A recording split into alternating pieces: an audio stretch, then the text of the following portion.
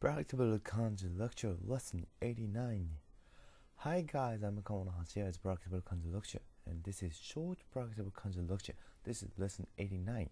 Let's begin today's lesson. Today's Japanese Practicable Kanji is this. Main meaning of this kanji is house. In onyomi reading you can read ka and ke. In kunyomi reading you can read ie and ya. No okurigana for this kanji. In Japan, we study the kanji glide at elementary school.